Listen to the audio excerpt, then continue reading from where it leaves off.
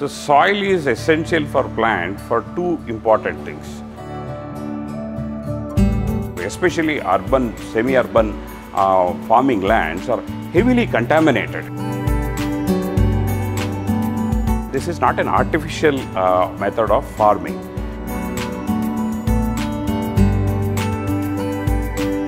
Very precisely provide all the nutrition and with the safest form.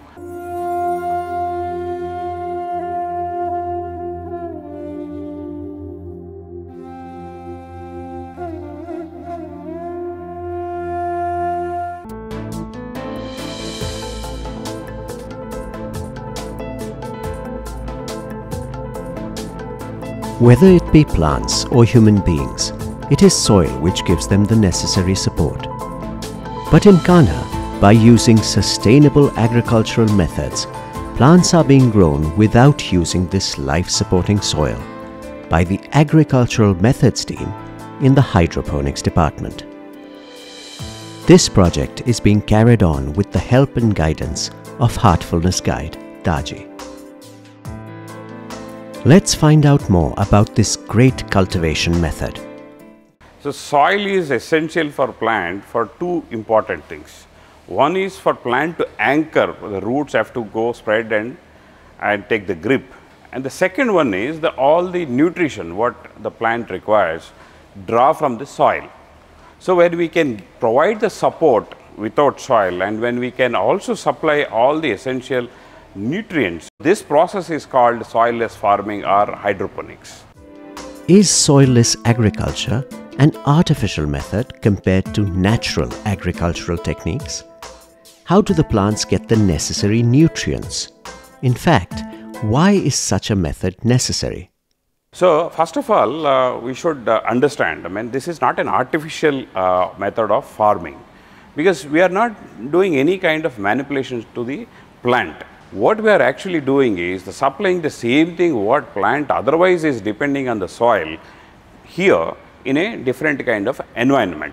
See the soils what we are actually using for agriculture, especially urban, semi-urban farming lands are heavily contaminated with the sewerage water which is running out from the cities and also the industrial effluents, and they are actually going and getting into these plants. So this methodology helps us to very precisely provide all the nutrition and with the safest form without disturbing the soils and with a very minimal amounts of water. So this technology helps us to grow the farming, anywhere in the city or any climatic conditions and any season of the year. So we can rest assured with our food supply. What kind of environment is needed for soilless agriculture? So it's a very simple way of growing. It requires a little water and some minerals. There are about 17 different minerals. There are formulations available commercially. You can buy the nutrient formulations or you can make on your own. There's a few salts and minerals. These are called essential nutrients for the plant, macronutrients. Okay. So they mix them in the the water which goes through these channels continuously through a small motor, and then they maintain the conductivity and the pH of the liquid. We can grow them in balconies, we can grow them on rooftops, just in the open, or we can just put some green shade net just to protect from the direct sunlight or any birds coming in or something like that. But when someone wants to go at a commercial scale, want to build a few acres of farms and then do it, then all that what is going to cost is the greenhouse to be built, and governments are giving subsidies to the greenhouse. And there is also a cost on these infrastructures to be built, but that you can recover in 1.5 to 2 years time with whatever crop you are growing. These are very high value, high quality, and you can sell it at a premium grade, all the produce which comes from here, because they are highly nutritious, free from any pesticides, any contaminants and everything. It is sold as healthy food. What measures need to be taken to grow these plants? And what kind of plants can be grown? So these plants are also get subjected to any kind of diseases, pest and all, like any the crop outside. But since we grow with little protection, the possibility of getting infected is less. And then it is a very close monitoring because you have the plants in the multiple layers and very dense plants. When we want to monitor it, so easy to monitor. So we use the biological control agents to control any diseases, to control any pest.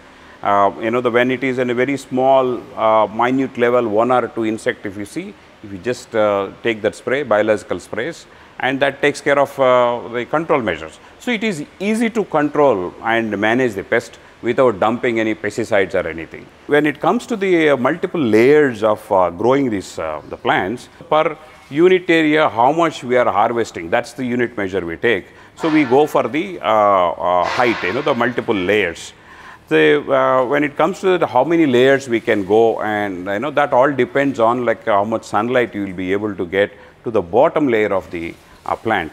Here in this setup, like we actually maintained certain distance between rows to row, and we also want to make the managers and farm workers very convenient to reach even the top layer just by hand without using the ladders. So we put around the 6 layers of the plants here. So that's very good enough to go with. You can grow any crop in hydroponics.